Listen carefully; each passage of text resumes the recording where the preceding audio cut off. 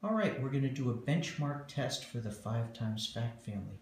So what I'd like for you to do is to complete all the diagrams on this page. Once you do that, just remain calm and I'll come around and check them. Go ahead, you can start. Okay, I'm looking at your diagrams and they all appear to be correct. So I've written 10 out of 10 for diagram accuracy. Now what I'd like for you to do is to complete one multiplication sentence and one division sentence for each diagram. You're not timed. Try to do your best job. Go ahead. Okay, your sentences are all done. Let me correct those. First one looks right. Yeah, looking good.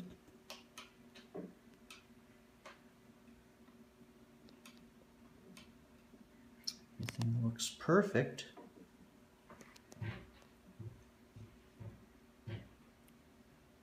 Excellent job.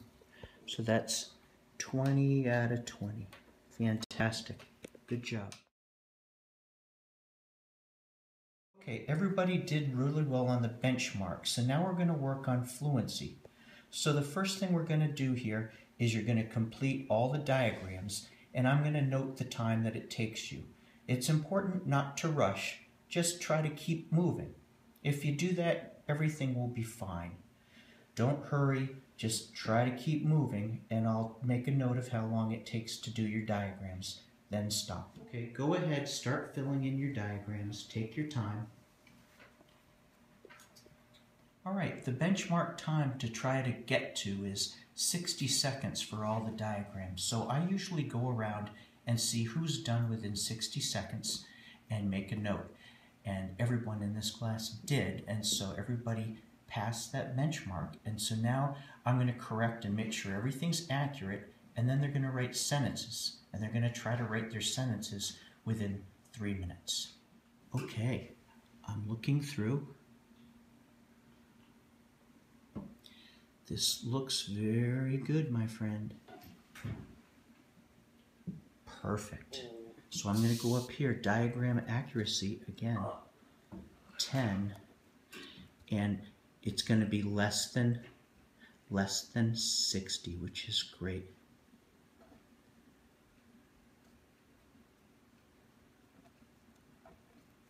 Okay, you're going to fill out the Fluency Tracker page. So this is for the 5 times fact family.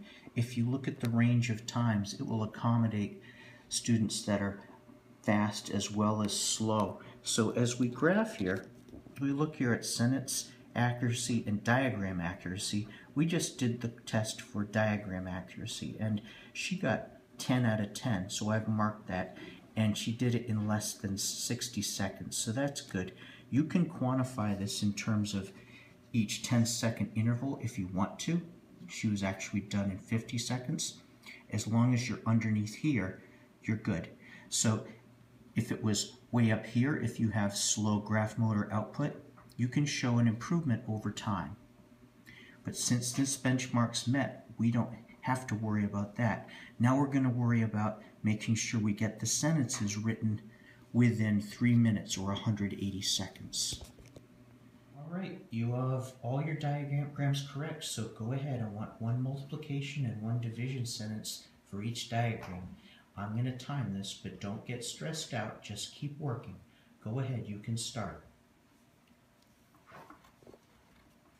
Stu here got 20 sentences correct out of 20 in 70 seconds, which is quite a speedy time, just a little bit over a minute.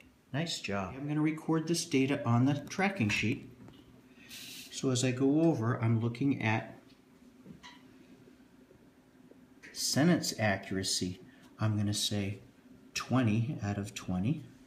Which is a really good job, and then I'm going to find the amount of time, which was 70 seconds.